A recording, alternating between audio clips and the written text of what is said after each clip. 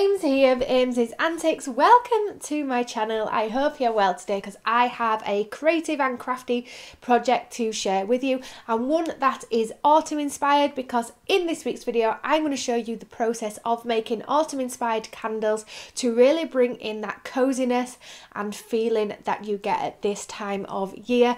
Now I have some new silicone molds to try out, as well as some autumn inspired fragrances, and I'm going to combine the two to make these beautiful candles. So if you would like to see the process of making autumn inspired candles, then let's get crafting. To make your own autumn inspired candles, you are going to need some soy pillar wax, and this is a wax that will help form the shapes, and it's what you also use to make wax melts. You will also need your chosen fragrance oils, and I will go through the ones that I have chosen through the video, as well as some silicone molds that can be adapted to candle making, some wicks, wick stabilizer, and not forgetting a melting pot to melt the wax in, as well as the optional candle dye. So the first thing to do is prepare the wax mould. Now some silicone molds come without a hole for the wick, so what you want to do is pierce your own, and I'm using just a sharp skewer for this, and then threading through that wick. Now this can be a little bit tricky, so you might need a wick threader to help with that as well, but I didn't have one. And you also want to make sure the wick stabiliser, which is just a lollipop stick with a hole down the middle to keep that wick nice and central in that mould. Then it is time to weigh out your wax. Now I am using two different moulds for this batch, and that equals 136 grams, which is what I am weighing out here, and I'll put the calculation on so you can figure out how to work out the amount of wax you need for your moulds. And then I am using the first autumn inspired fragrance oil, which is Treacle Toffee by Supplies for Candles, and I can link down below if you want to try this one out. It smells absolutely gorgeous. And again, I will put on the formula for working out how much fragrance oil you need, but I am measuring out 13.6 grams of fragrance oil to add into the wax, and this will be a 10% load to that wax.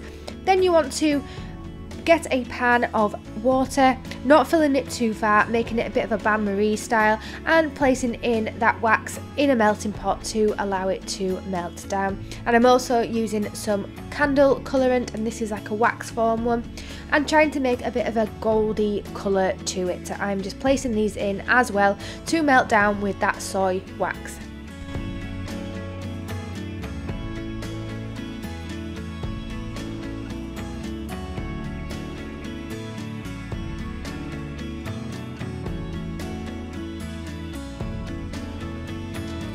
Once the wax and colourant has fully melted, it should reach quite a high temperature, so you want to remove it from the heat and then allow it to cool down to 75 degrees, and then add in that treacle fragrance oil, making sure you get all of that fragrance out of your waiting pot and mixing it in thoroughly. You want the fragrance oil to combine with that melted wax so that you get a really good hot throw whilst the candle is lit, but also a cold throw so you can still smell the candle when it is not lit.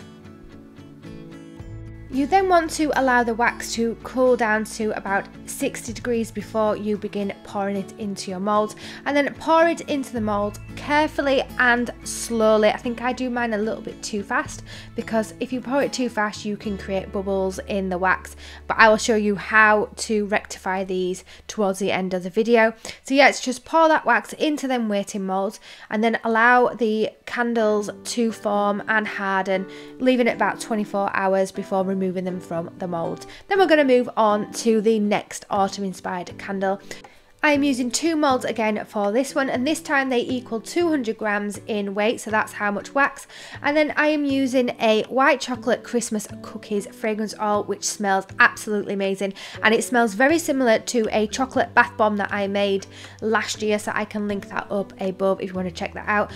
But basically we are following the same pattern as before, melting down that wax, and this time I am not adding any candle colorant to it, but waiting for that 75 degrees before adding in that yummy fragrance oil, pouring it in, stirring it in to make sure it has fully combined, allowing the wax to cool down to that 60 degrees once again, and pouring it into the waiting moulds. Again, leaving these to set up over 24 hours before removing from that mould. And then it's time to move on to the final autumn inspired candle.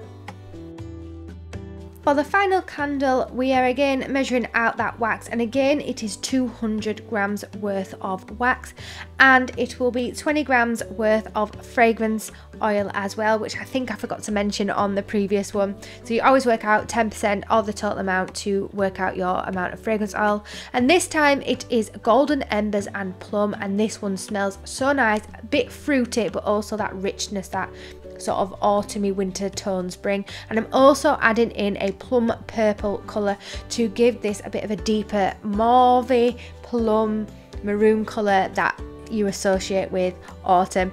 Again, combining that fragrance oil and allowing it to cool down so that we can pour it into the waiting mould. And once this has been poured, again we're leaving it 24 hours to set up before removing from that mould.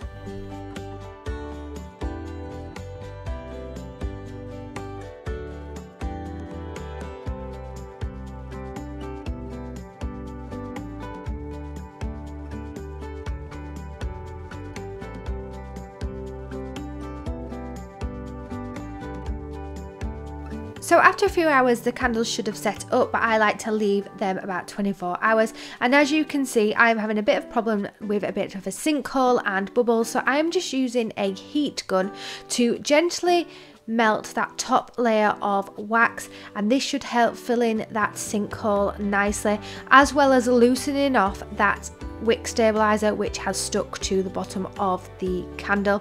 So if you do experience any bubbling or sinkholes, then investing in a heat gun and melting that top layer down again really does help solve these.